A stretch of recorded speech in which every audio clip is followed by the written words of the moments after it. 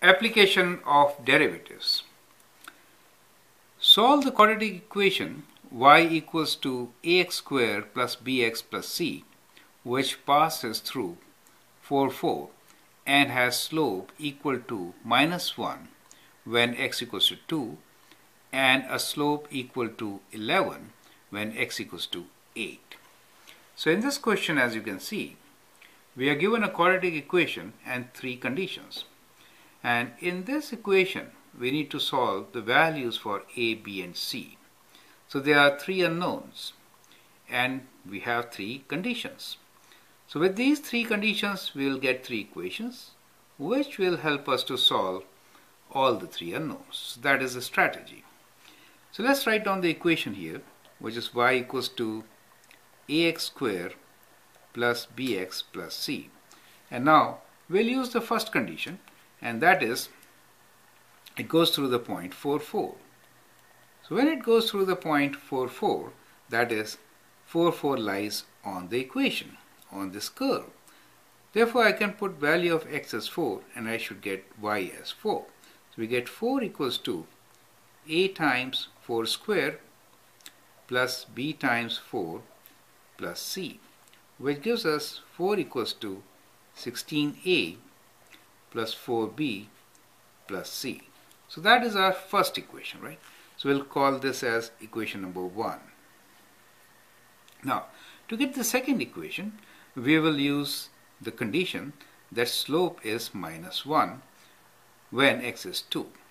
So to get the slope, it is better to write first the derivative of the equation, right? So let's get back to our equation, which is y equals to ax squared plus bx plus c. Now what is derivative of this equation? That is dy by dx, or we can write y dash is equals to 2ax plus b, right? So that is the derivative of this equation. Now what we can do is we'll put these two conditions here on this equation and then solve for it. So let me do this on the right side. So what we have here is y dash equals to 2ax plus b, and we have two conditions. First condition is that slope is equals to -1 at x equals to 2. So if x equals to 2, then y dash equals to -1. So let's put this condition and solve further. Y dash is -1, we'll write -1 equals to x is 2. So 2 times 2 is 4. We can write 4a plus b. So that is one equation.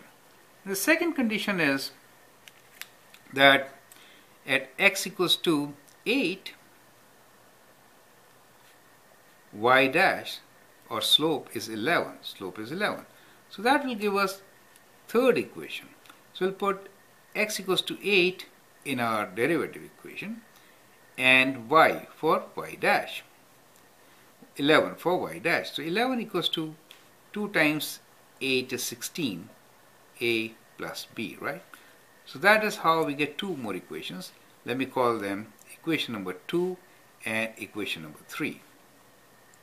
So we have these three equations with us. Now as you can see, we can solve for a and b using equation 2 and 3. So let's do equation 3, take away equation 2. So if I take away from this third equation, equation number 2, b and b will cancel, right? 16a minus 4a will be 12a. So we get here 12a equals to 11 minus -1 is 12. So we get a is equals to 1. So we get one value, that is a is equal to 1. So that is our first solution for variable a. Now once we get a, we can get b from our previous equation. So to get b, we can utilize equation number 2 and then plug in a as, so let's write this 4. So we'll use equation number 2 and 4. So we'll substitute value of a equals to 1 in equation number 2 and calculate b. So we get minus 1 equals to 4 times 1 is 1 plus b.